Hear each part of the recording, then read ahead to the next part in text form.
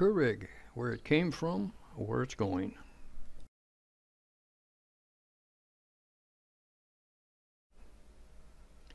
If you drink any amount of homemade coffee, you are beyond all doubt familiar with Keurig. Keurig is a Dutch term which translated means excellence.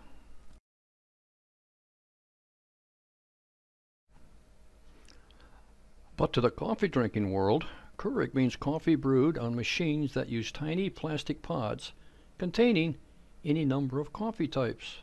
Stick a pod in a Keurig coffee brewer, press a button, and in mere seconds a fresh brewed cup of coffee awaits you.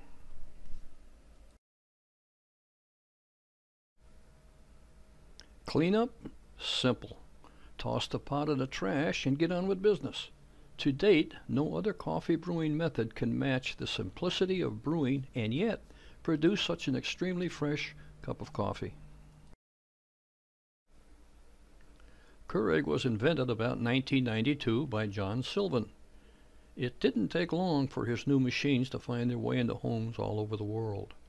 Coffee drinkers were quickly addicted to this pod coffee brewing method and have purchased billions of the pods. Soon, other beverages were added to the pods, various teas, cold drinks, and in the near future, if all goes well, soup and carbonated beverages from Coca-Cola will be available to anyone with one of these magic machines.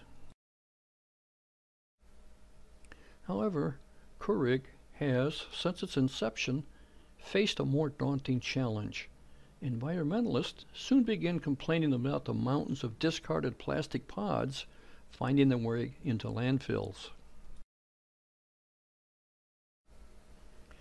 Billions and billions of these tiny, non-recyclable pods were drawing criticism from environmental groups and even private citizens.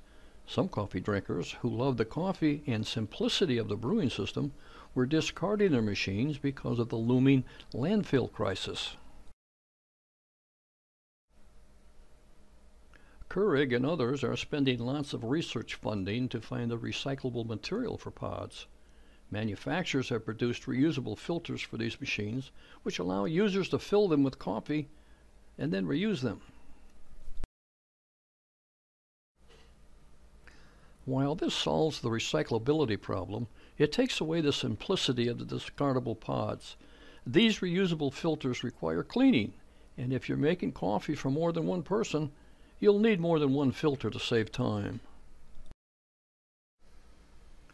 Keurig was sold to Green Mountain Coffee Roasters in 2006, and it has changed its name now to Keurig Green Mountain. While Keurig and its new owner, Keurig Green Mountain, have faced many obstacles in the past and will certainly face them in the future, they have the largest pod-making facilities and the most coffee machines in homes, which gives them a very strong structure to continue dominating the coffee scene into the foreseeable future.